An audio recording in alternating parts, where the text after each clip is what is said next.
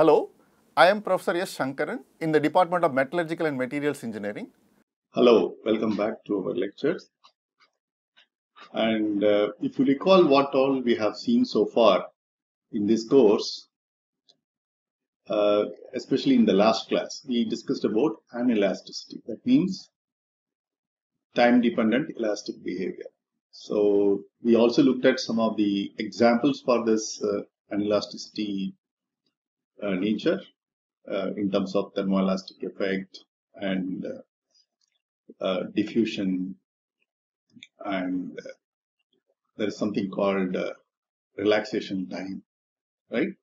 So all these parameters we will be using it in the material application and its deformation behavior and so on. Okay. Today we are going to turn our attention to another important concept as the part of introduction and fundamentals to this course called dislocations. Right? Very important idea or concepts, especially in explaining the deformation behavior of crystalline materials. As long as you are dealing with the crystalline materials and the deformation is only explained through dislocation mediated plasticity. Okay. And if it is non-crystalline material, amorphous material, the things are different. But as far as the crystalline materials are concerned, the dislocation concepts are very important. And it's better to spend some time on this as a background before proceed with the course. That was the intention I have prepared this kind of lecture. And before even going to the dislocation introduction, and we will spend some more time on an estimate of the atomic bond strength. So we have already looked at different kinds of bond, and we also looked at the definition of what is bond length, bond strength, and different kind of bonding, and etc. So suppose if you theoretically try to estimate how much energy is required to break a bond, the atom to atom bond, how much it would be. So it is a theoretical estimation of bond strength, and what you are seeing in this schematic diagram is well known to you now, because we have enough background for this kind of, what is this curve? This is a force versus distance plot. Several times we have seen this, and the notations are different because I have taken this particular image from the different references, so you don't have to worry about the different notations, but the meanings are exactly the same. Okay. So what you are seeing here, there are two atoms, atom 1, atom 2 here, and the distance between these two normally we denote as a d naught, but in this particular figure it is written as b, and this is the force distance curve, and it can be approximated as sine wave. That is why this extension is given, and this is the direction, the distance from which we are going to pull this atom from its equilibrium position, and then when it moves from this position towards the x direction, it goes through a maximum, and then it comes to a minimum. Okay. So what are the points? The force required to separate two atoms to a distance x plus b increases for increasing x until the maximum cohesive force is reached, at which the total separation results. So x plus b, so this is b, so this is x, so 0 to x. So as it starts moving from here, the force is increasing and it reaches a maximum where the cohesive force is reached. This is xm. This is the position where it is the cohesive force is maximum. After that, the two atoms get separated. The force displacement curve can be approximated by a half sine wave. This is a half sine wave. It's what's shown here. Hence, the force per unit area to separate two planes of atoms is given by sigma is equal to sigma I sine 2 pi x by lambda.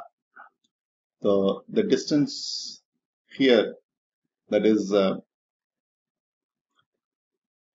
half sine wave, this distance is lambda by 2, and the force per unit area is given by sigma is equal to sigma I sine 2 pi x by lambda, where sigma I is the cohesive force, and we are interested in calculation of this. So what to do for calculation of sigma I? It is necessary to eliminate lambda. Okay, so how do we do that? Let us look at what are the simple terms available with us. For small displacements, sigma is equal to sigma I times 2 pi x by lambda. This is valid. These small displacements are still elastic. Please understand, we are still talking about elastic deformation only.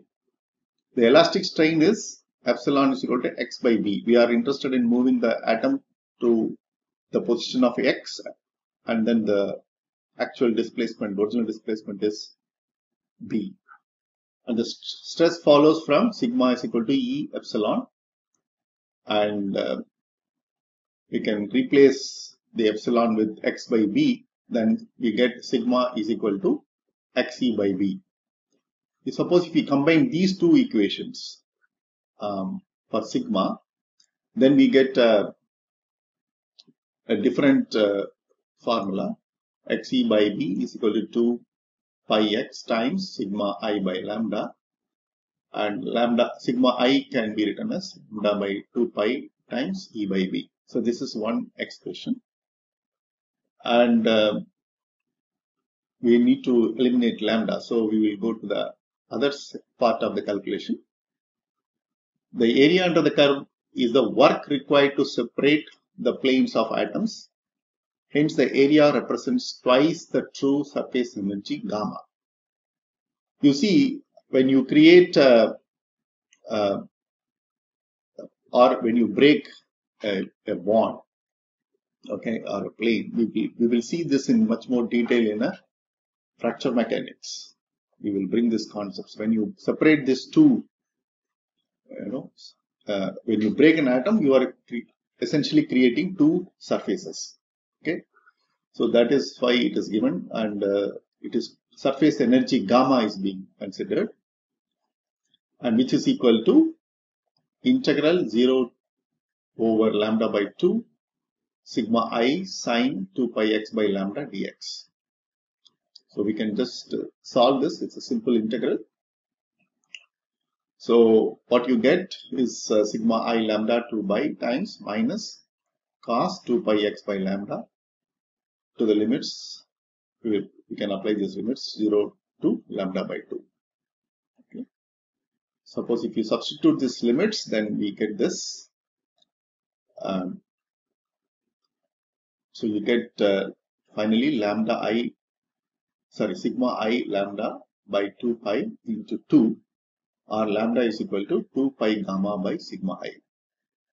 Suppose if you compare this equation with this equation and compare and combine, what we will get?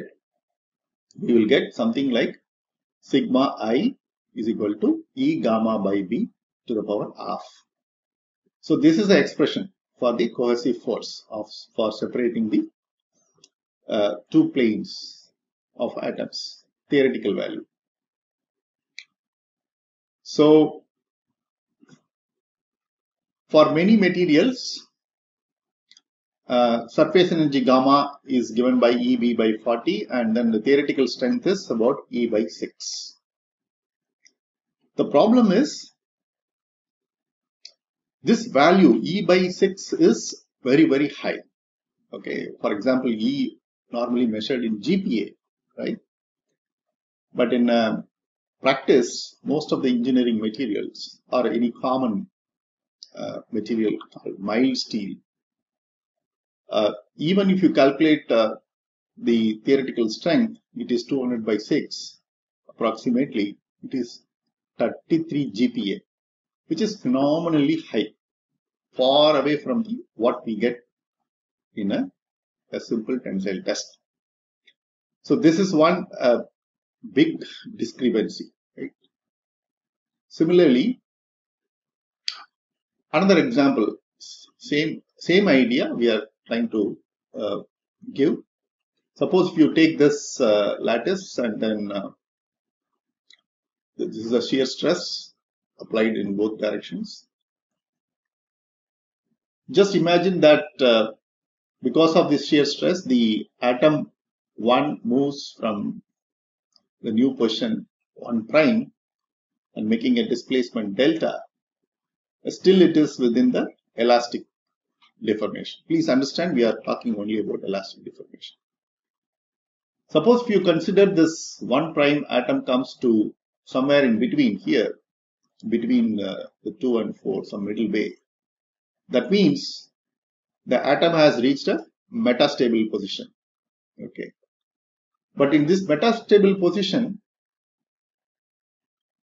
from here, the atom can move either to this direction or this direction. Either both ways are possible, right? So because at this mid position, you see that the potential energy is almost zero.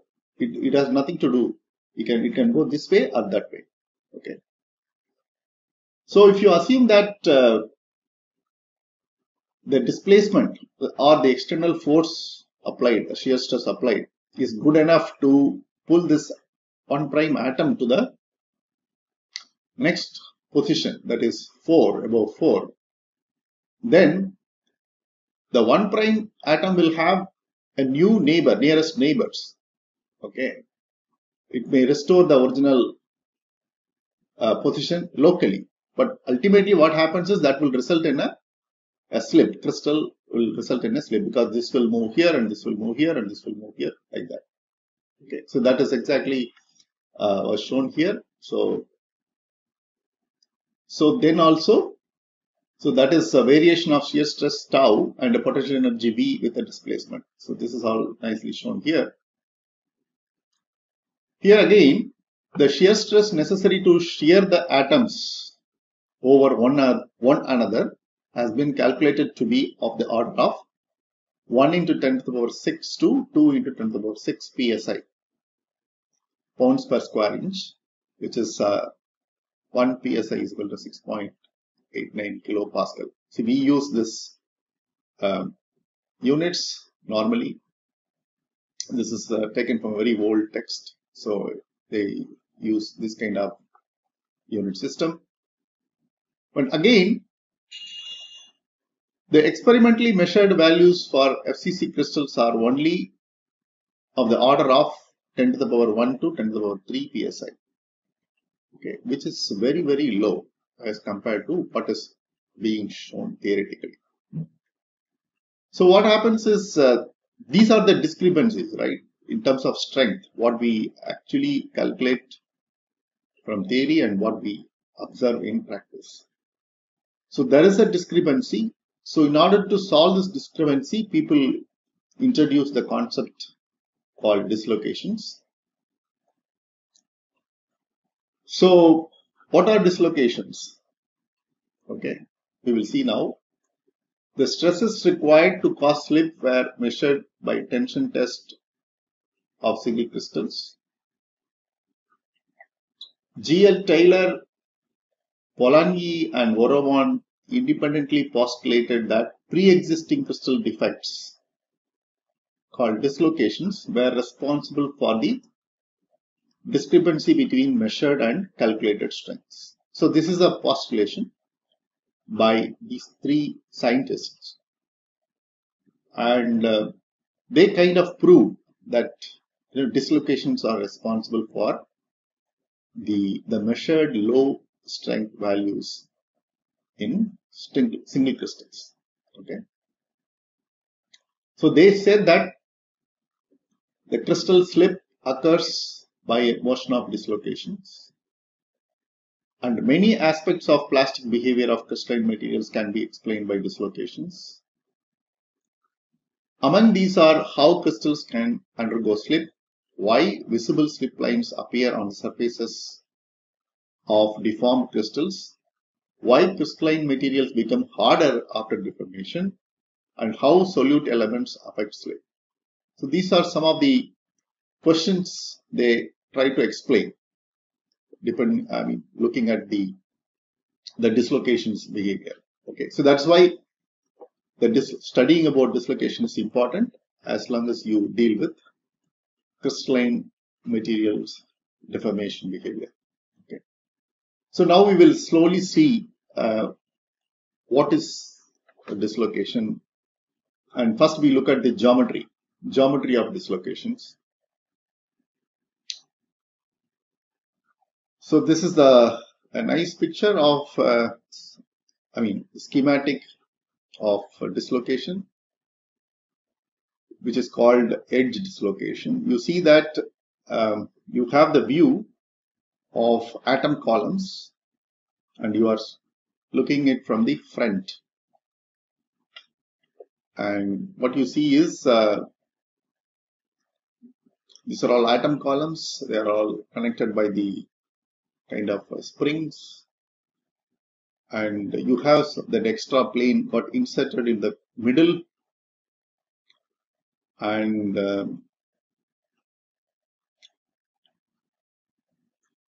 this is called edge dislocation. This kind of a geometry is called edge dislocation. One special form of dislocation is an edge dislocation shown here.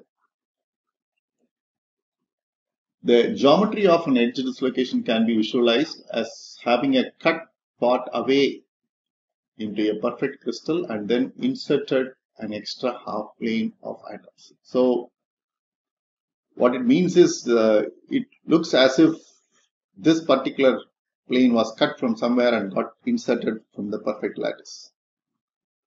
It gives that impression like that. The dislocation is the bottom edge of this extra half plane. So this is an extra half plane, and this is where the dislocation core is there, and this is a bottom edge. The other schematic shown here is also showing the edge dislocation only, but it gives a little more information. What are the other information? There is something called B here, that something marked B here, and there is a symbol for this dislocation, edge dislocation line. Okay, so the edge dislocation line is here. So we will see what is this line. So because we are seeing it from the front, and this picture shows much more detail, even though it gives a similar information, but more details can be found here. What is the more detail you are seeing? So this extra half plane is inserted here. This is a whole crystal, and this extra half plane is moving in a plane called a glide plane or a slip plane. So this is a plane, and then you can see that this symbol is the edge dislocation symbol is here over here. That means this whole block is tilted here, and then you are seeing the dislocation line. So the dislocation line is going through the plane of this slide. Okay, it is going perpendicular inside. So that is what's shown here. So that is called dislocation line, and this is an extra half plane. And wherever the crystal got slipped to a distance which is B, called Burgers vector, also called slip vector, is shown here. So extra half plane of atoms inserted in a crystal structure is a typical description of edge dislocation.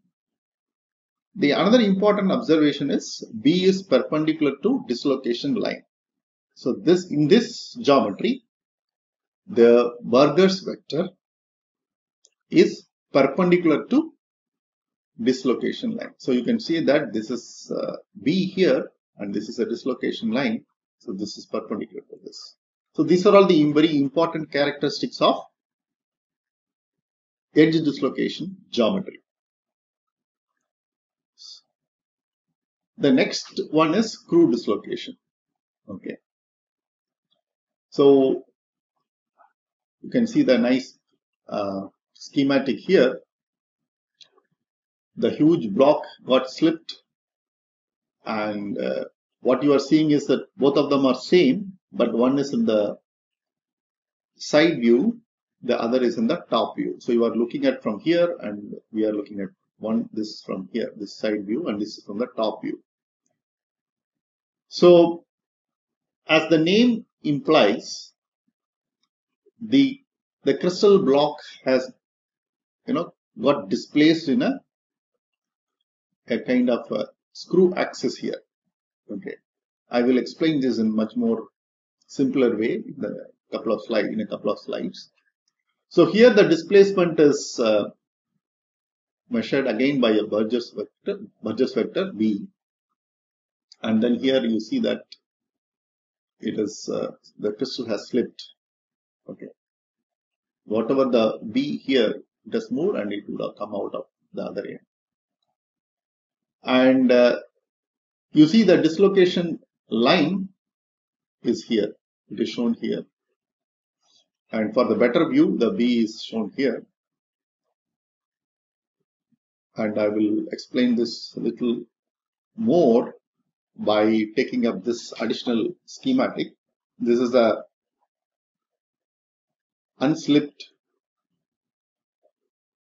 crystal unit, and this is a slipped crystal unit exhibiting a dislocation line. Okay.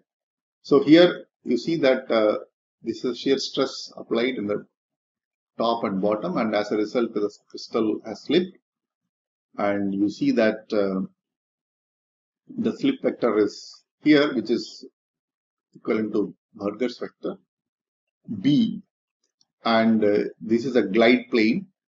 You just compare this glide plane with what is shown in a edge dislocation, and this is the dislocation line. Okay, so the dislocation line is here, which is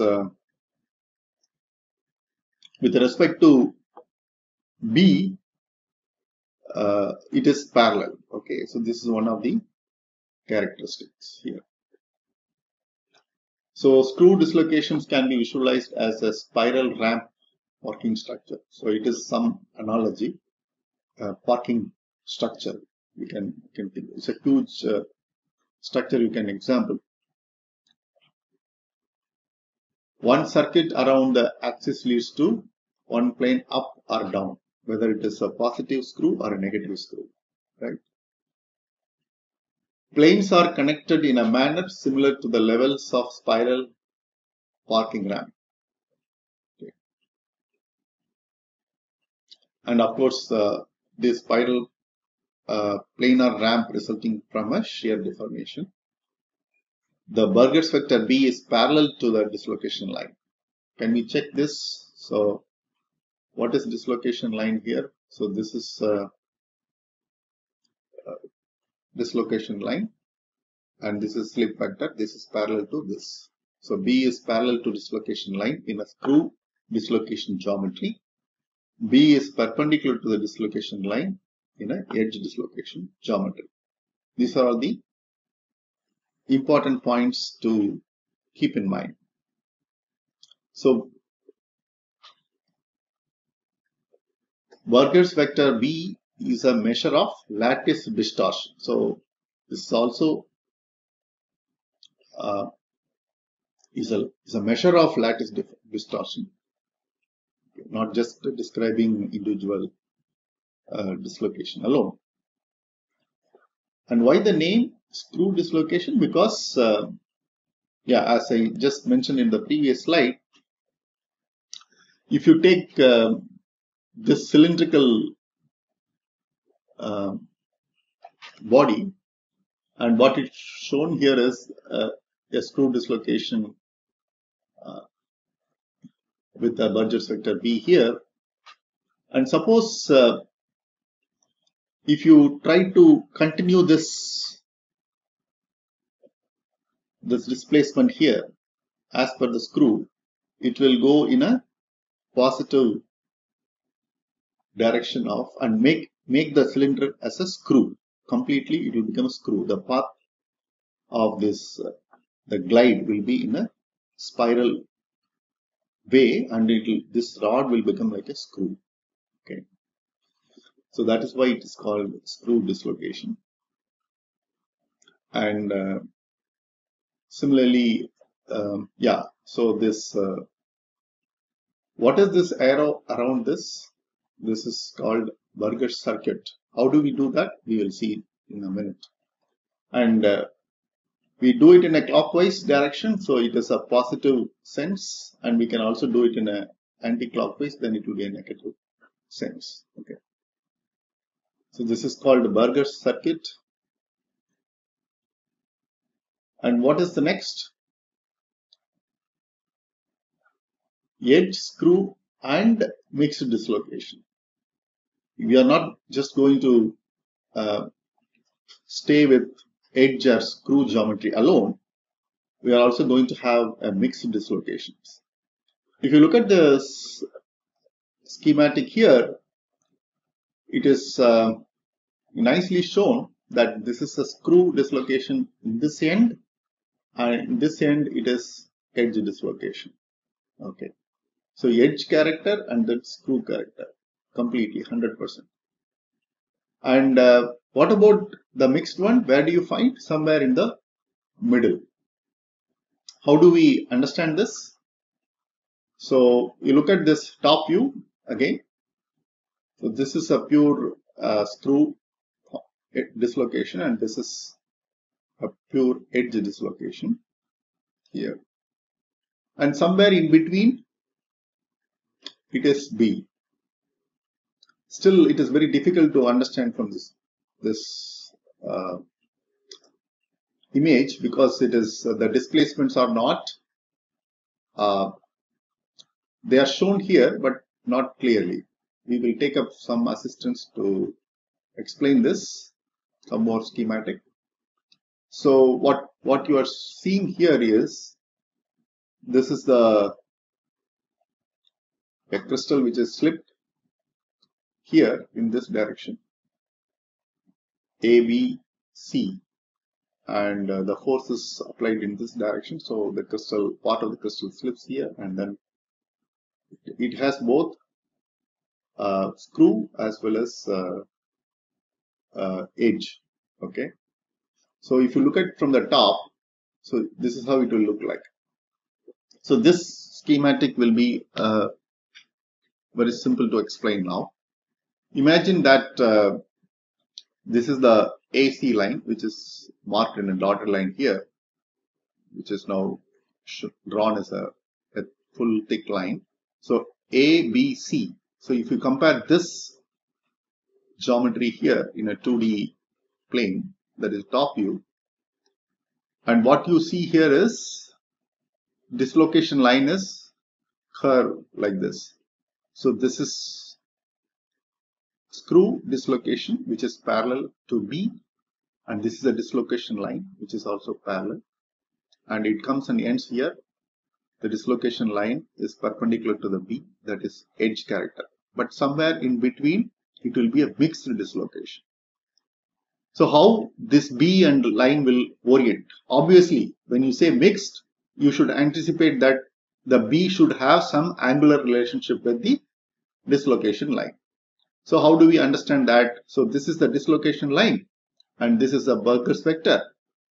So if you just take the two components, the angular components, right, it will have some angular relationship, right? So one is edge and another is screw. The screw will be, suppose if you make this triangle and this is an alpha angle, then it is B cos alpha, a screw component, or B sin alpha is an edge component. So that is how you should look at it. A mixed dislocation will have both the characters of edge as well as screw dislocation, characteristics, and that can be understood by this.